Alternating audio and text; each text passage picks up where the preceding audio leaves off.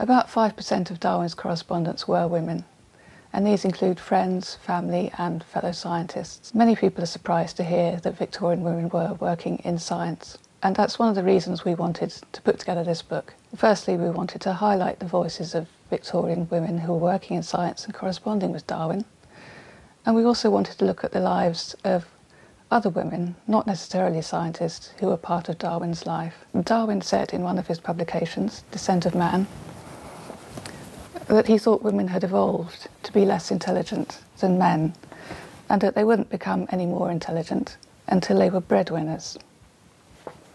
Now, in fact, Darwin knew plenty of female breadwinners, and one of the most interesting was Mary Treat, an American botanist and entomologist from New Jersey.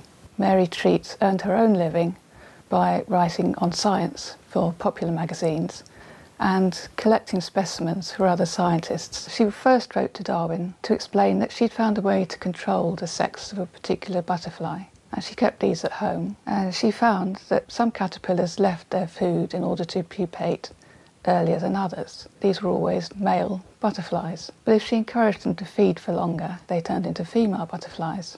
Treat also wrote to Darwin about a new species of water lily that she had found in Florida. My greatest find has been a new water lily. It is really astonishing how it could have escaped the botanists. There are acres of it in extent, growing in the bays and coves of the St. John's River. It is one of the most beautiful plants I ever beheld, and when I first saw it, my heart fairly stood still. Now, it turned out that this had actually appeared in Audubon's Birds of America, but everybody thought it was just a pretty background for the swan. Until Treat looked at it, they didn't realise it was an entirely new species. Letters are a very important medium for women to engage with Darwin, women who were, for the most part, excluded from public debates, and they're able to address Darwin directly. And one of the most interesting and searching letters that we have about religion is from Mary Everest Boole. Mary Boole was an accomplished mathematician. In her letter to Darwin, she raises questions about the implications of his theory for religious belief, the power of moral choice, and goodness of God. She concludes by saying, "My own impression has always been that you had supplied one of the missing links between the facts of science and the promises of religion.